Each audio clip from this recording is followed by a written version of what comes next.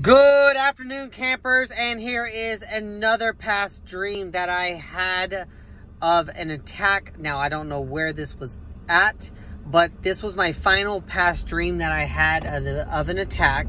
It could have been the United States. I mean, in my head, I was in the United States, or it could have been talking about somewhere else. Now, this was before Russia actually invaded Ukraine. So that was this year, earlier around January time frame, if I remember correctly. But this was like right before Russia invaded Ukraine.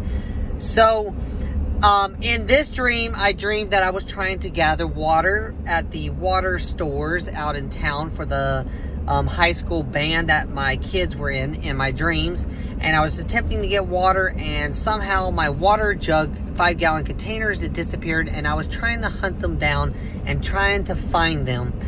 But I couldn't find the water jugs, and for some reason they disappeared amongst all the water jugs that was within the building. And this building went from being a really small building to a really big building that somehow manufactured water and cleaned your water jugs and stuff like that. Well, in the process of me trying to find this water jug, all of a sudden I get a text message from like someone I worked with, was saying, "Hey, are you okay?"